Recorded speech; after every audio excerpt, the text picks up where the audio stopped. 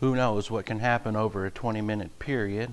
And also, there are people online who might save this for a later time. So the next few moments are devoted to silent prayer. What I mean is, in the 20 minutes, you could easily sin, and others may listen later. So rebound if necessary. If we name our sins, He is faithful and just to forgive us our sins and to purify us from all wrongdoing. When we name our sins to God, we're filled with God the Holy Spirit, who is our mentor and our teacher, and the one who brings to our memory those things we have forgotten. So with that in mind, let us pray.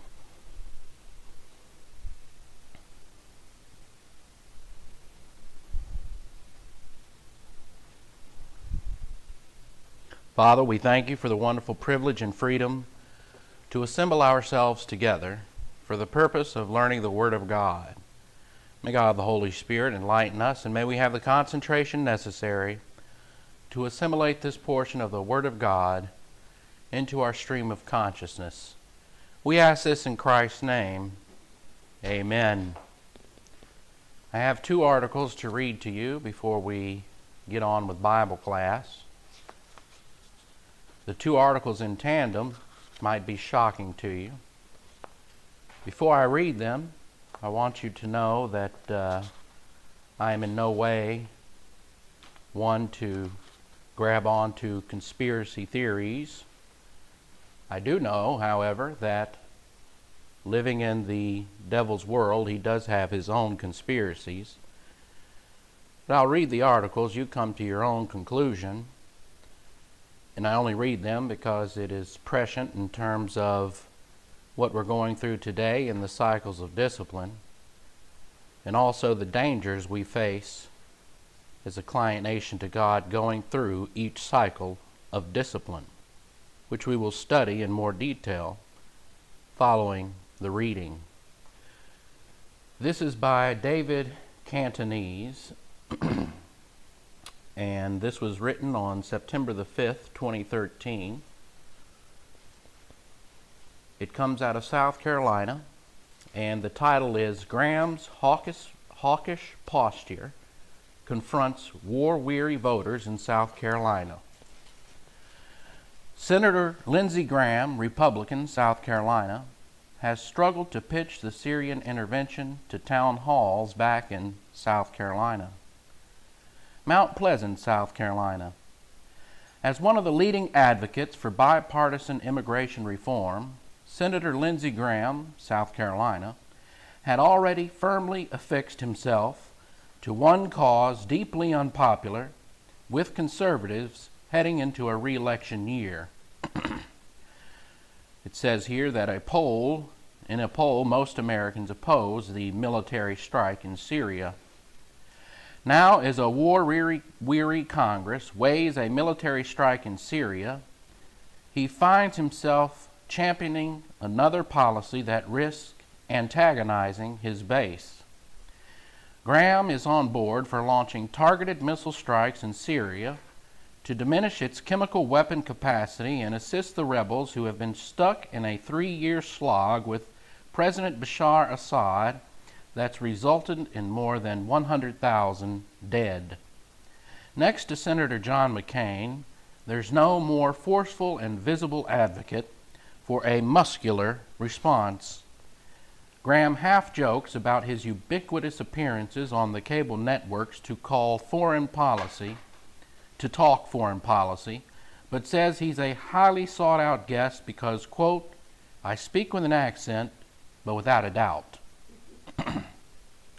Nonetheless, as he seeks a 3rd term in 2014, Graham appears fully cognizant of the risks of his hawkish posture.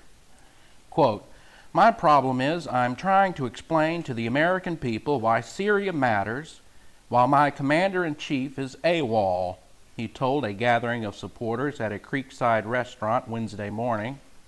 Quote, but here's the other dilemma I have. I know it matters. At least in my mind it matters.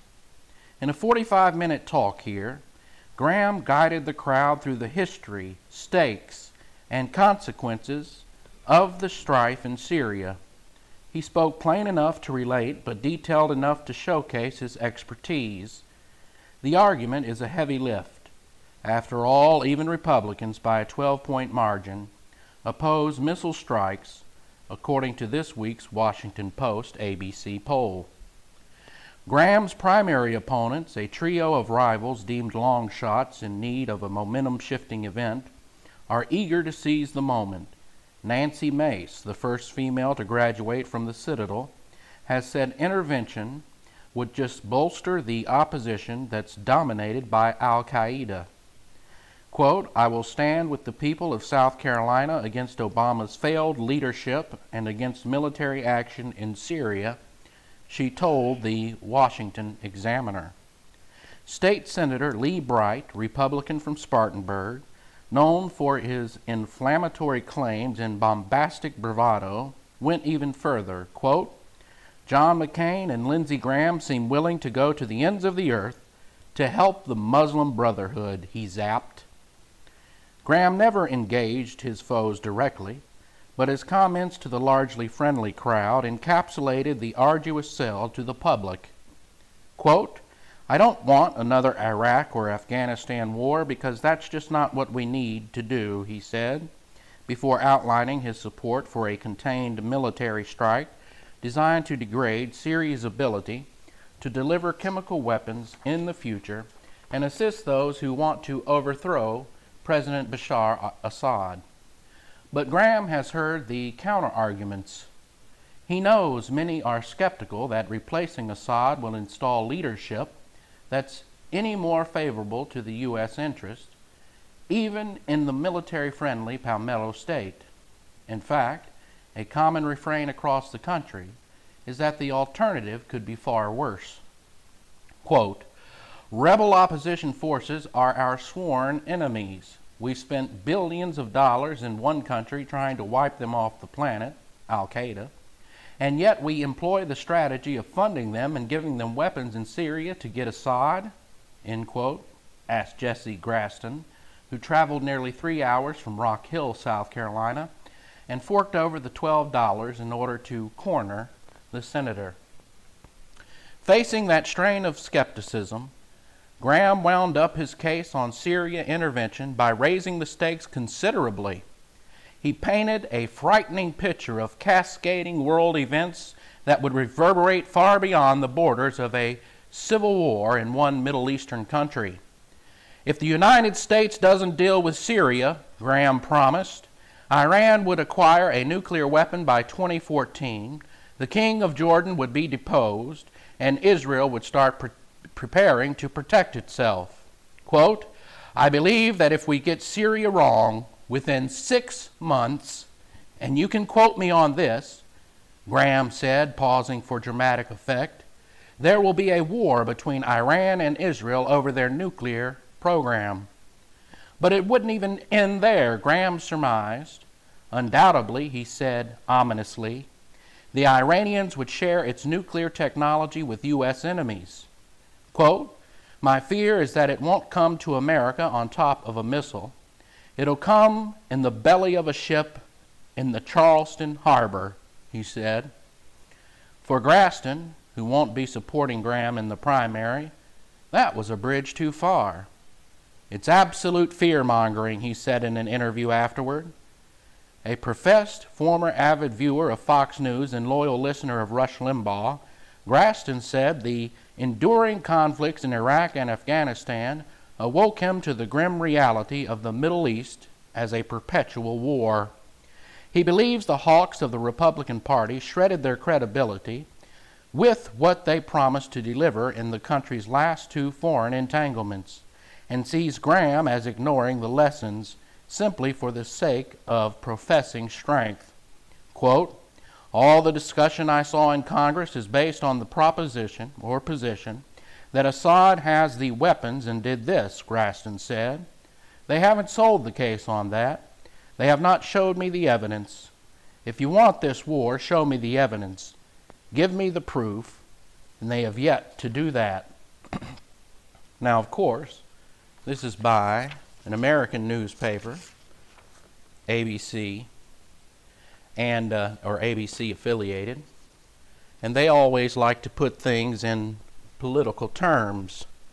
And that's how they put this in political terms related to who's going to come up against Lindsey Graham, etc.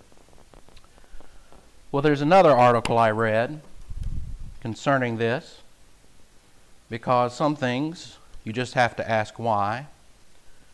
Why would someone be so sure as to predict a nuclear holocaust in Charleston, South Carolina, of all places? Why not D.C.? Well, I read the European Union Times. Now, the European Union is no conservative outlet. The European Union is socialist. And the European Union has a different take on it because they're not affiliated in our politics. So they have a tendency, when reporting on the United States, to simply give facts. Well, let's see what the European Union Times put together. Senator warns South Carolina is a nuclear bomb target following a report on Black Ops nuke transfer. Senator Lindsey Graham has warned South Carolinians about the threat of a, quote, terrorist nuclear attack, end quote, on the same day our exclusive high-level military intel revealed to us that nuclear warheads were being shipped to South Carolina from a major Texas Air Force base under an off-the-record Black Ops transfer. Found in the CBS report entitled Graham, Nukes in Hands of Terrorists Could Result in Bomb Coming to Charleston Harbor, the report details Graham's warning that a lack of military action in Syria could result in a nuclear bombing in Charleston, South Carolina, the very destination of the Black Ops nuclear transfer. The CBS report reads, he, Graham, says if there is no U.S. response to Syria, Iran will not believe America's resolve to block Iran from developing nuclear weapons. Graham also says those nuclear weapons in the hands of terrorists could result in a bomb coming to Charleston Harbor. Graham is quite literally saying that if we do not launch a war with Syria, South Carolina may be nuked. And this ultimately reeks of yet another false flag being orchestrated by the United States government in order to send us into war, or at the very least a threat. Except this time we're talking about nuclear weapons. Amazingly, we were the first to get intel on this from our credible and extremely high-level military source, who told us the following, quote, Daesh is beginning to move out nuclear warheads today. I got a tap from Dermo earlier, D-E-R-M-O. This might be military lingo, I don't know.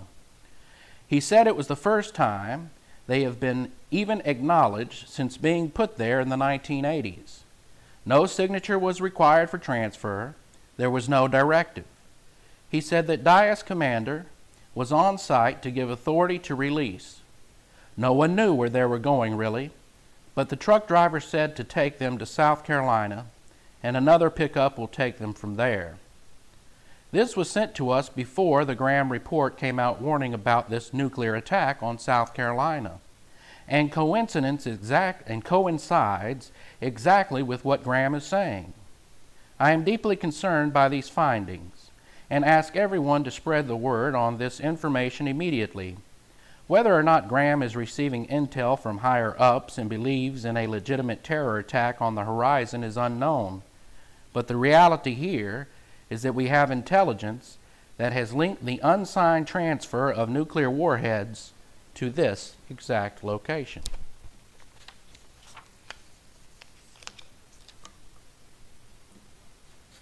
I have another article here. I'll probably save that one for later or tomorrow. Let you chew on that one for a moment, but before you think about it, let's get to the Word of God, which is far more important than today's news and could change tomorrow's news if people get with the Word of God.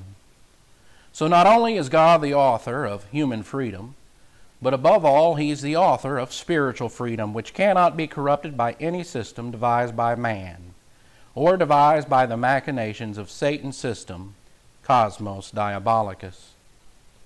Now in eschatology, there are 4 great judgments that are to come. Eschatology prophesies future events. Eschatology is a theological term.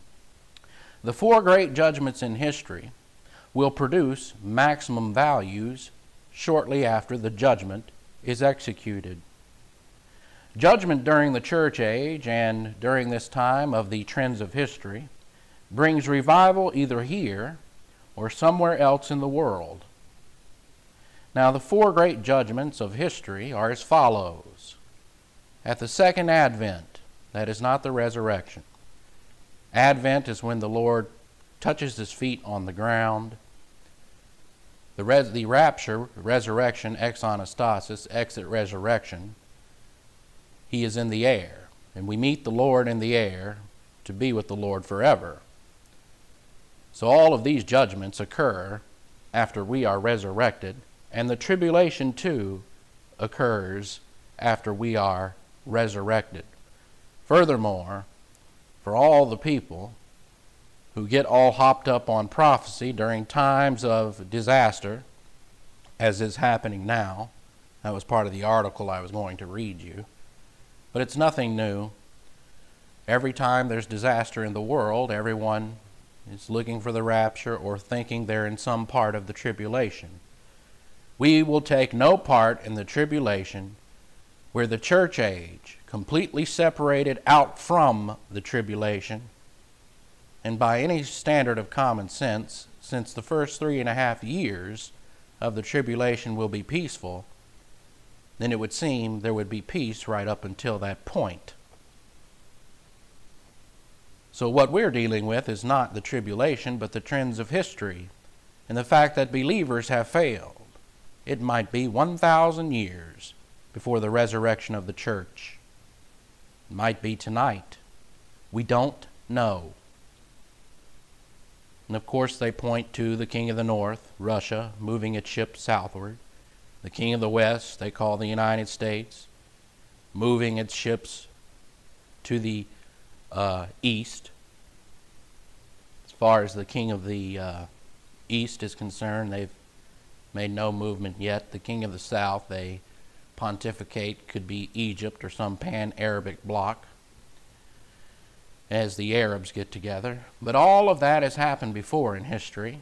We've had all that bluster ever since we've had the Great Bear of the Soviet Union and the Eagle of the United States battling each other.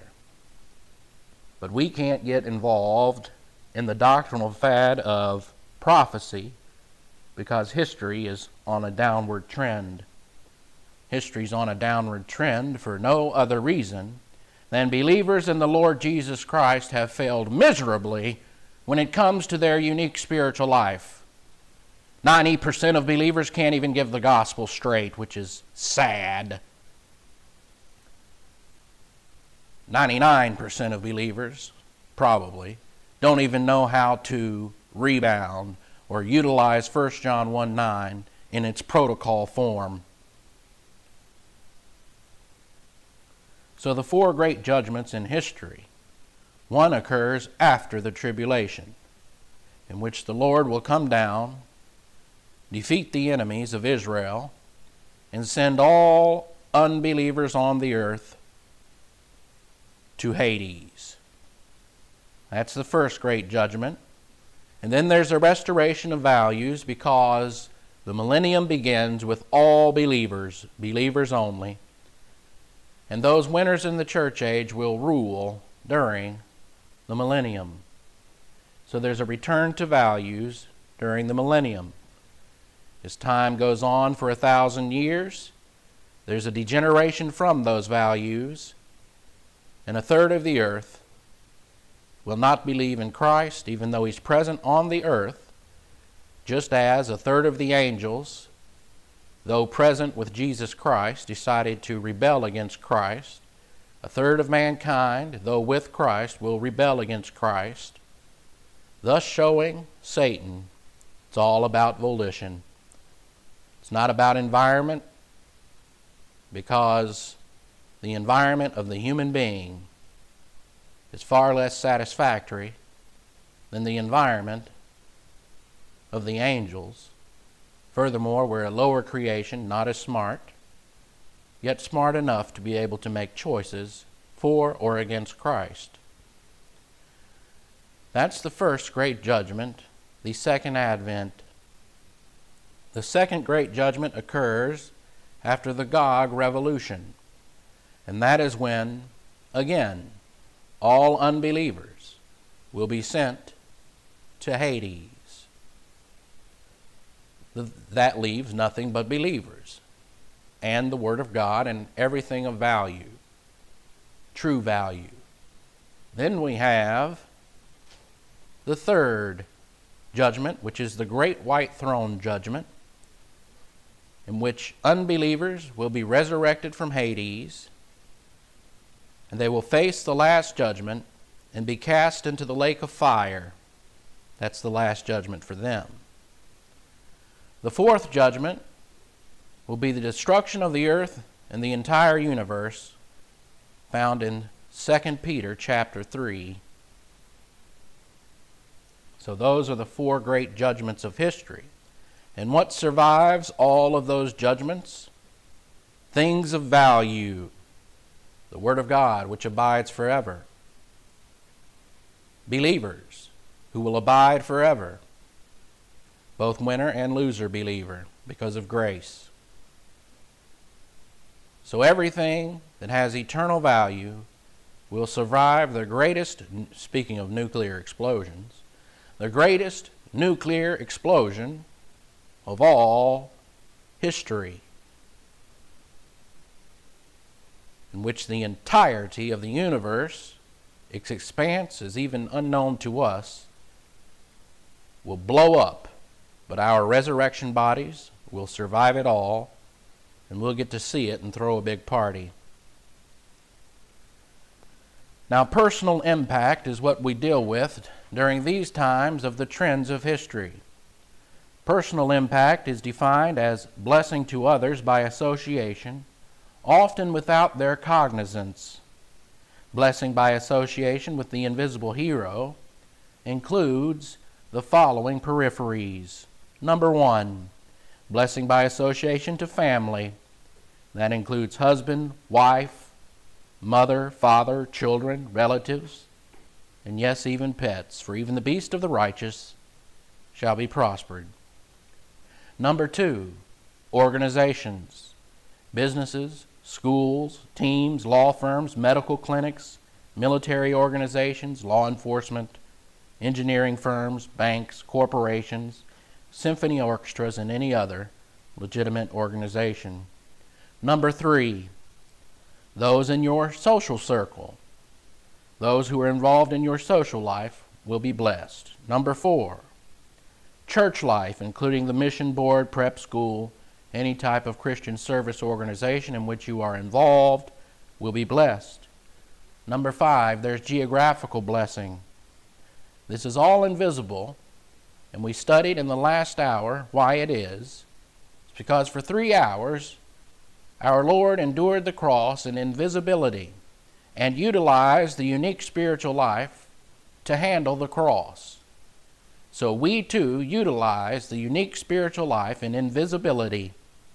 So that's why we are invisible heroes, while in the Old Testament it was reserved to visible heroes such as Moses, Joshua, David, Elijah, Elisha, and so on, Hosea, etc.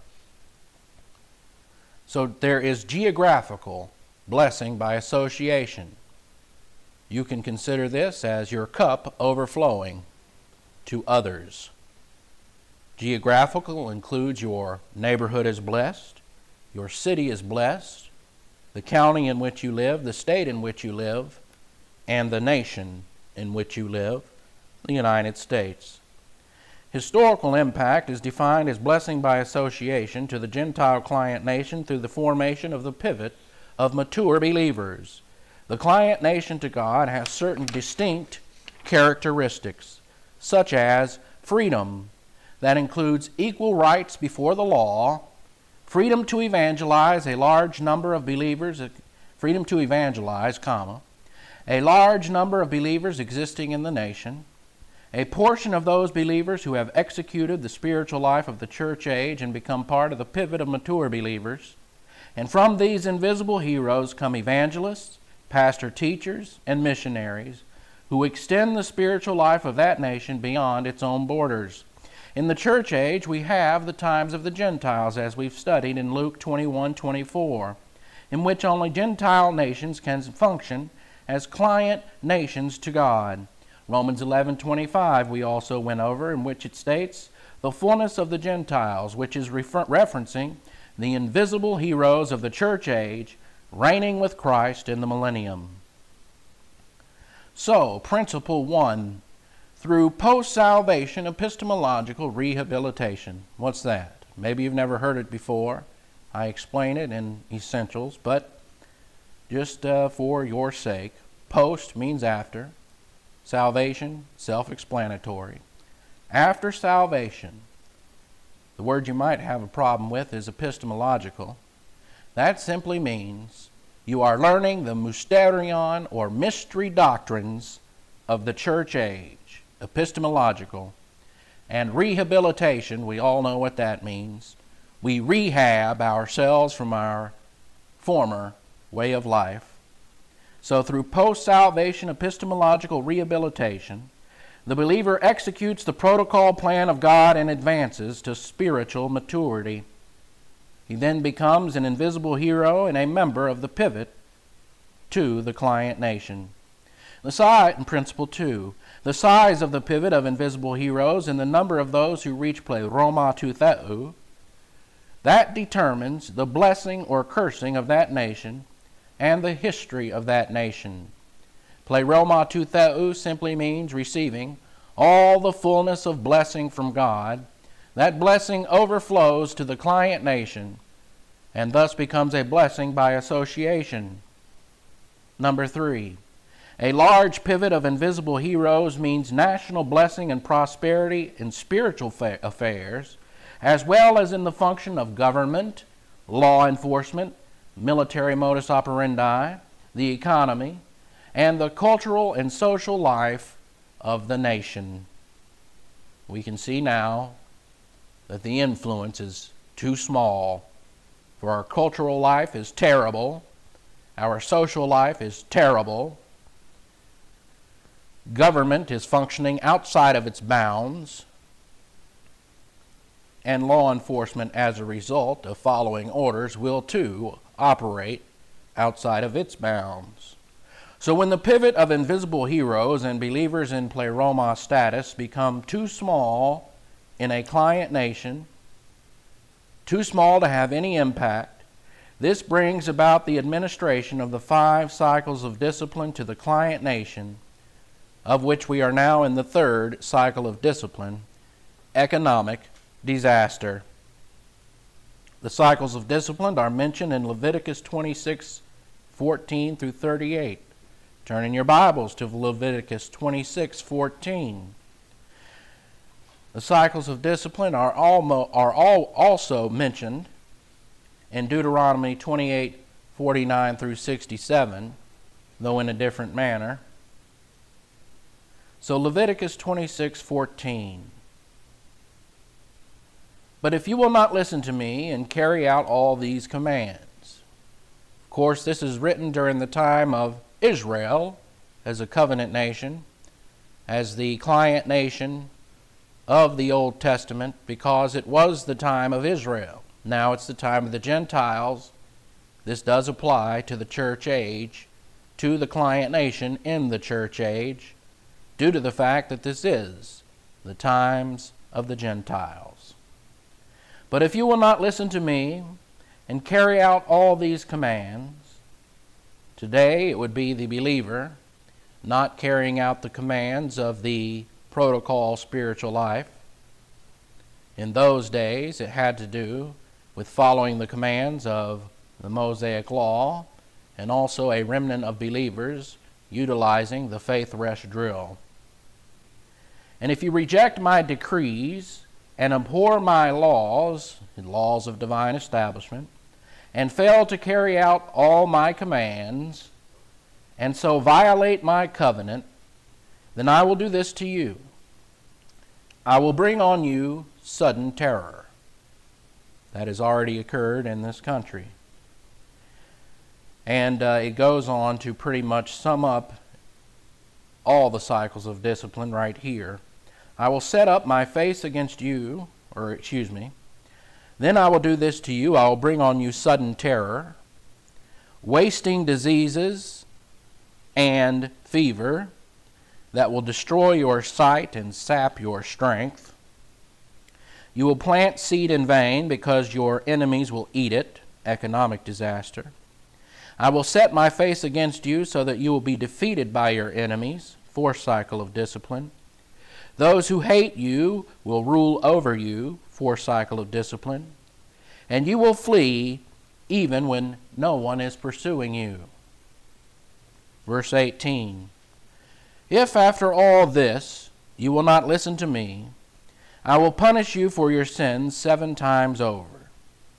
Once you go through the first cycle of discipline, of social decay, and the sudden shock of terror, there will be a punishment 7 times over. I will break down your stubborn pride and make the sky above you like iron and the ground beneath you like bronze.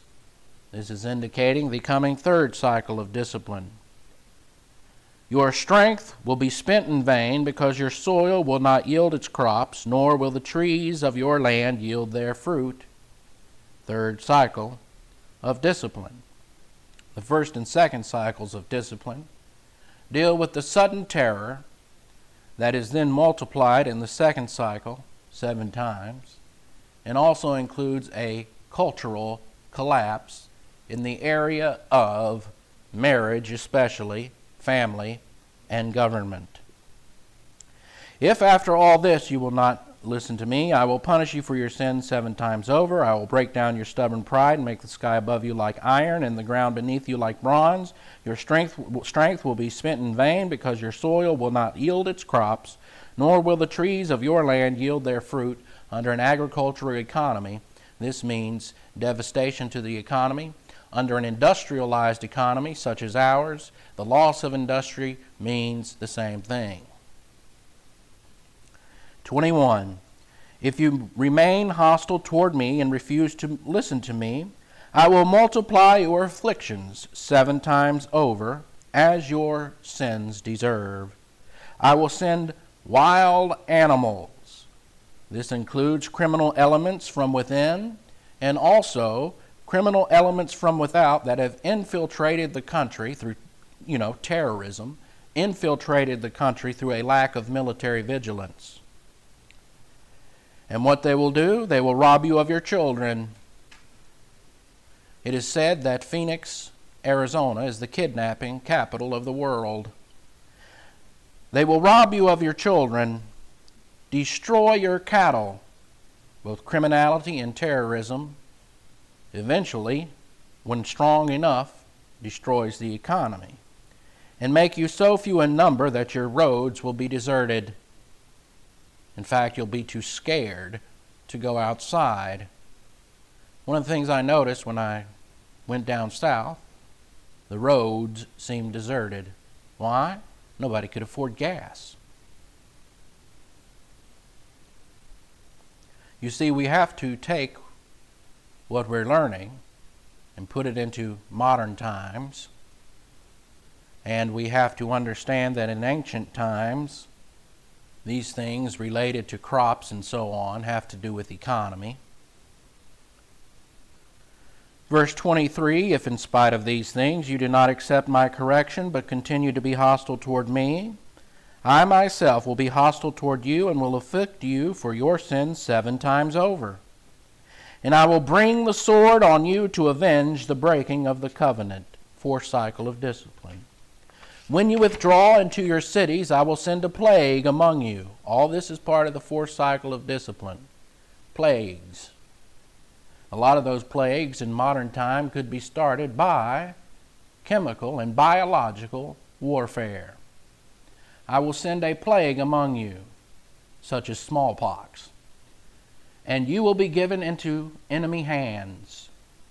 During the Middle Ages, the Great Plague came from a rat, and they called that the Black Plague. In many cases, in a lot of areas of Europe, they lost half the people, which means here's 3 people here, 1.5 of us would die. And 4 people here, 2 of you die. But all over Europe, it was calculated, and it might be low, an estimate of 1/3 of all the people were wiped out by plague. When I cut off your supply of bread, this is still 4th cycle of discipline. 10 women will be able to bake your bread in 1 oven, and they will dole out the bread by weight. All of this will be rationing. Don't think we're not too far away from that. You will eat, but you will not be satisfied. This is the 4th cycle of discipline. It includes the intensification of the 1st cycle of discipline. There's an increase in terrorism. The 2nd cycle of discipline, there's an increase in the cultural degeneration, and we'll see the maximum cultural degeneration under the 5th cycle by cannibalism.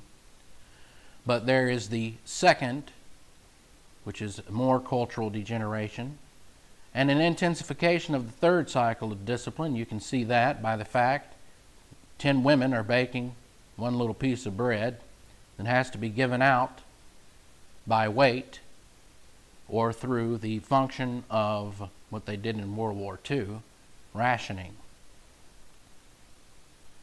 And then, of course, under the 4th cycle of discipline is foreign rule. They've already fallen under the sword. They've not yet been taken into slavery or completely destroyed.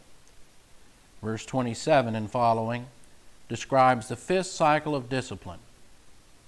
So when I speak of the things that happen, and I don't even speak of them in horrid terms, you can see that the Bible puts it very plainly. If in spite of this you still do not listen to me, but continue to be hostile toward me, then in my anger and anthropopathism, God is never angry. He's doing so as a part of policy. If he did not do so, he would cease being God, because he is righteous and just. What the righteousness of God demands, the justice of God will execute, and therefore his anger is simply a way for us to understand his disapproval and the fact that Israel is not following the policy. Then in my anger I will be hostile toward you. You've been hostile toward me, I'll be hostile toward you. People understand that. And I myself will punish you for your sins 7 times over. You will eat the flesh of your sons and the flesh of your daughters. That shows an intensification of the 1st and 2nd cycles of discipline. You've become so culturally corrupt, you're eating your own children.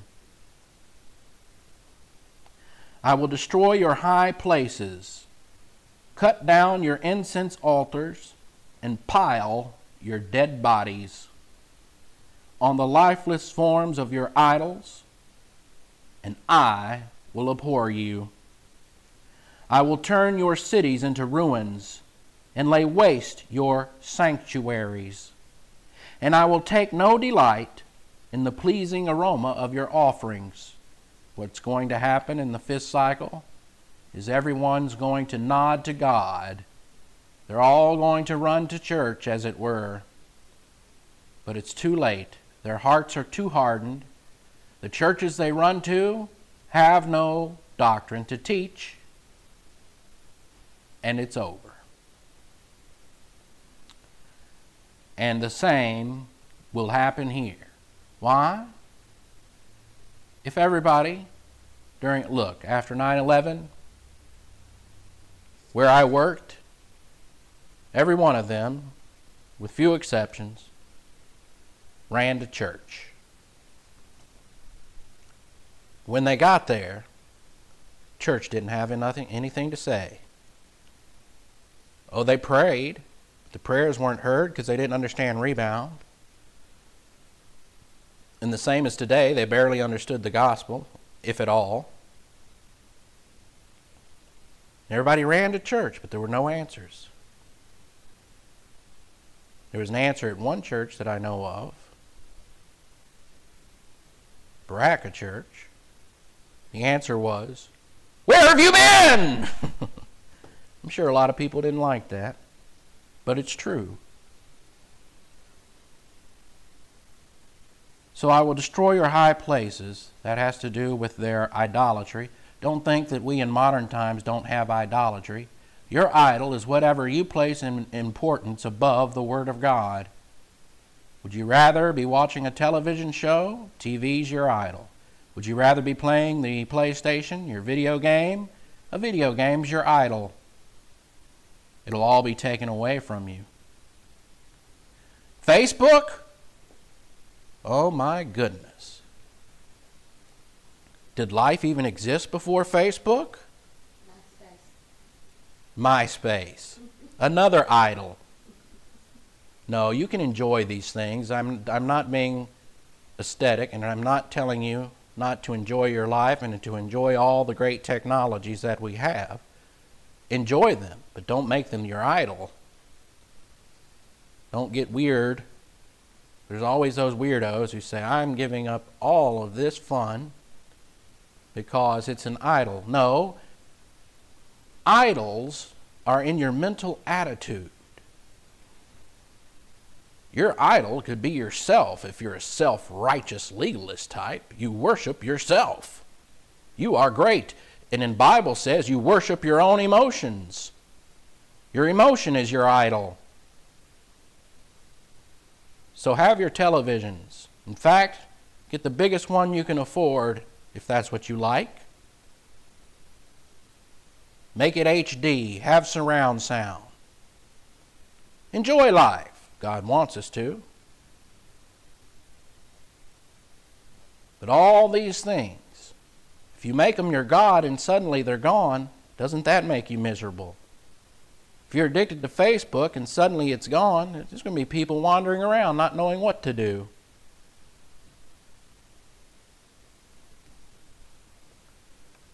That's because they made it their God instead of making the Word of God number one priority in your life. When you make the Word of God number one priority in your life, then you can enjoy all these things that we have in this country. You can enjoy the good food. You can enjoy food from all over the world in this country. You can enjoy the best entertainment ever made in all of human history. So many movies, we couldn't watch them all in a lifetime. Good movies. A lot of them are bad. But even all the good movies that have been made, we couldn't watch them all in a lifetime. All the video games, if you were to complete each one, it probably would take you a lifetime. Starting with Atari all the way up through PlayStation 3. And when people get tired of that, they're going to have a PlayStation 4.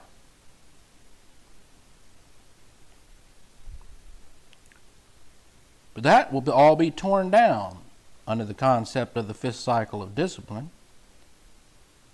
Why? Because of their unfaithfulness and their hostility toward me.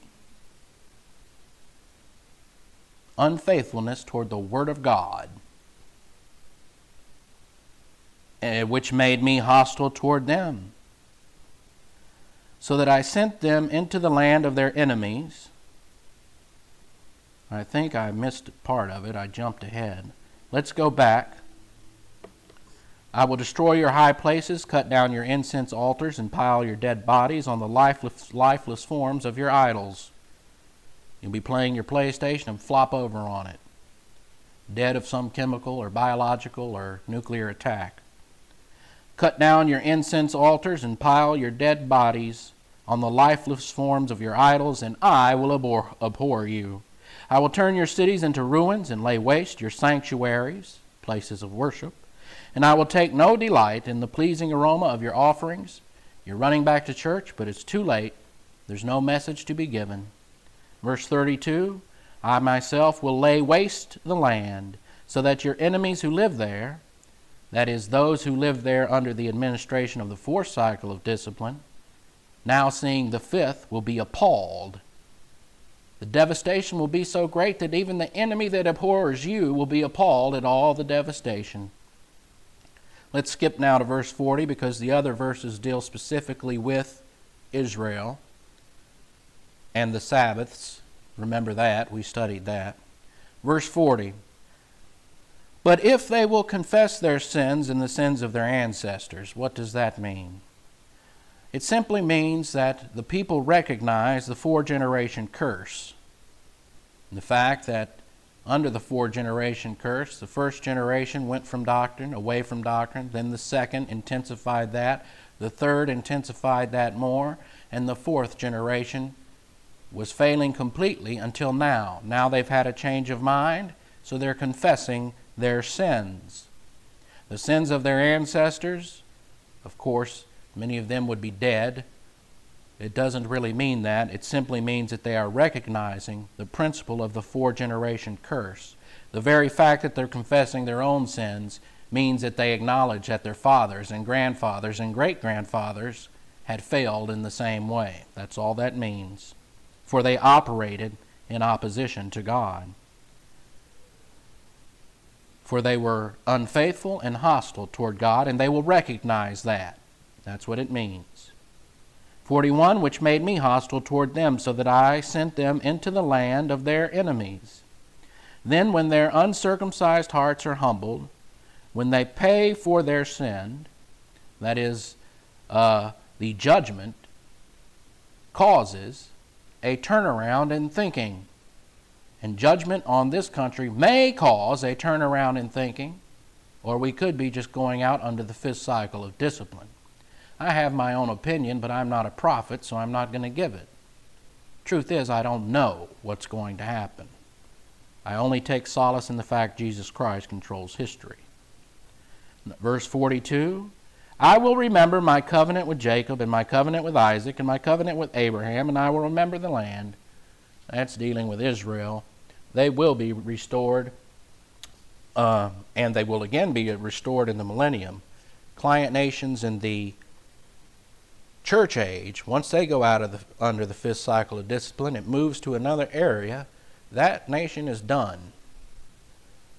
If this nation falls under the fifth cycle, there will be no United States of America ever again. Ever. That's why we need to turn to 2 Chronicles 7:14. 2 Chronicles 7:14.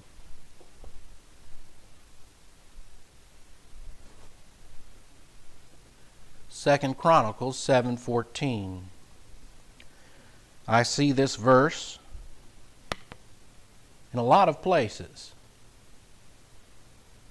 They have one church that has this, or I don't even know if it's a church. It's right before the railroad tracks. Probably is a church behind there somewhere. As you're going from Walmart and you head straight down the road without turning as if you're going to the casino, this sign will be up there with this verse. If my people, who are called by my name, will humble themselves and pray and seek my face and turn from their wicked ways, then I will hear from heaven, and I will forgive their sin and will heal their land. If my people, referencing a client nation to God, who are called by my name, same thing, will humble themselves. The first act of humility in the Christian way of life is to stop justifying your sin, to stop deceiving yourself about your sin, and to stop being self-absorbed. So what's the first act of humility in the Christian way of life? Name your sin to God. Admit it. And to God only. And that admittance to God means you've humbled yourself. That's what you do when you pray. Humble yourselves and pray. They've rebounded. And seek my face and turn from your wicked ways. They have sought Bible doctrine. That's tantamount to the idiom, seek my face. They're seeking now Bible doctrine. And they've turned from their wicked ways. That includes the wrongdoing of socialism. They've returned back to divine establishment principles, and they've stopped their wicked ways of operating off of some other system than what God has provided. Then I will hear from heaven. Why? They've rebounded. Once you name your sins to God, then your prayers are heard. If you are not in fellowship, your prayers go no higher than the top of your head. And they bounce around in your brain, in your flesh, because that's what you're operating under, your flesh. And I will forgive their sin. Why? God is faithful and just to always forgive our sins, no matter how many times we've committed it. And will hear their land. That's the only hope for these United States of America, is for believers in the Lord Jesus Christ to realize that all the dog and pony show is silliness, to realize that they've been arrogant, to realize that to operate under the emotional revolt of the soul and to run up and down an aisle and to shout hallelujah and praise God is not the spiritual life, but a form of godliness, or the spiritual life, that denies the true power of the spiritual life. Some of the hardest people to reach are the holy rollers, because they worship their emotion. But perhaps, when under such pain and strain, they'll look for something with a little more meaning. Because running up and down the aisle won't keep us from going under the fifth cycle. It won't keep Charleston from being nuked.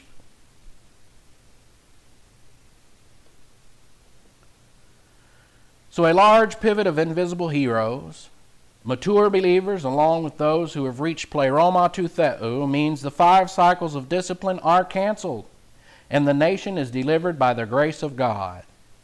Now, since our nation is still alive, though we're hanging by a thread, we have the gracious opportunity today to once again evangelize, for me to teach Bible doctrine, for you to learn it, so that a new generation of believers might deliver this nation. For as goes the pleroma believer, so goes the client nation to God historically, spiritually, economically, culturally, and socially. All that have been mentioned in the previous verses just noted. When the pivot shrinks through apostasy, the client nation declines, and we are in decline, rapid decline. It is eventually destroyed by the administration of these 5 cycles of discipline. International impact is defined as blessing by association to a non-client nation through missionaries who have attained spiritual maturity. Missionaries who have international impact are those believers who are consistent in the cognition of Bible doctrine under the ministry of God the Holy Spirit from their right pastor. A missionary, just because he's a missionary, does not make him a mature believer. A missionary must do the same as all other believers and function under the ministry of their right pastor to grow in grace and in the knowledge of their Lord and Savior, so that whatever work they're doing doesn't become the main focus. It can never be the main focus. Otherwise, they'll lose out on their spiritual life. Their spiritual life must be the main focus. Everything else will fall into place. But such a missionary that understands that, a missionary who's an invisible impact, a missionary will have a dual blessing. It'll bless the client nation he comes from and bless the nations he goes to. So the mature missionary is a blessing to the client nation for which he comes, or from which he comes. The mature missionary is a blessing to the foreign country to which he goes. So when the invisible hero goes to a foreign country as a missionary, he becomes a source of blessing by association to that non-client nation, so that that nation will prosper. The mature missionary does not interfere with the politics, the culture, or the function of the non-client nation through Christian activism, which is both evil and a part of moral degeneration. That's where many legalistic missionaries have failed. They go in and try to clothe the chief, They don't wear clothes. It's part of their culture. It doesn't matter if they wear clothes or not. Covering themselves won't give them salvation. Faith alone in Christ alone will give them salvation. If they wish to change their culture on their own, that's their culture's business. So what should the missionary do? Because the impact is both invisible and spiritual. They must have an indigenous policy, which has 3 principles in it. It's very simple. Number 1, they go in and evangelize the foreign country or the area that they're in the foreign country. Number 2, they teach Bible doctrine to the converts. Number 3, they establish local churches by spotting the spiritual gifts in that area. They might notice someone has the gift of pastor-teacher. So they begin to set up the local church and put into place a pastor-teacher that knows their culture, knows their language, knows everything about how to communicate in a far better fashion than an Anglo-Saxon would in India, for example, or in China, or in Africa. We will continue our study concerning this impact tomorrow. So with your heads bowed and your eyes closed, Father, we thank you for the wonderful privilege and opportunity of studying these things. May God the Holy Spirit enlighten us and challenge us to what we've noted. And now unto him who is able to keep us from falling and to present us faultless before the presence of his glory with exceeding joy, to the only wise God, our Savior, be glory and majesty, dominion and power, both now and forevermore. Amen.